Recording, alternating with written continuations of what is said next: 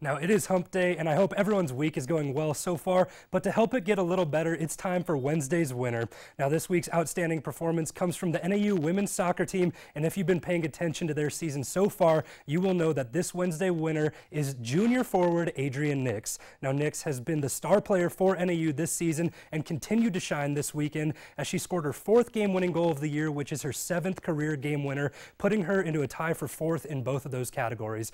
Now, as we look at the stat line here, Nixt leads every offensive category on the team this season with 4 goals, meaning that all 4 of those have been game winners. Also, she has 15 shots on goal, which shows she's not afraid to challenge the keeper. Congratulations, Adrian, on being this Wednesday's winner.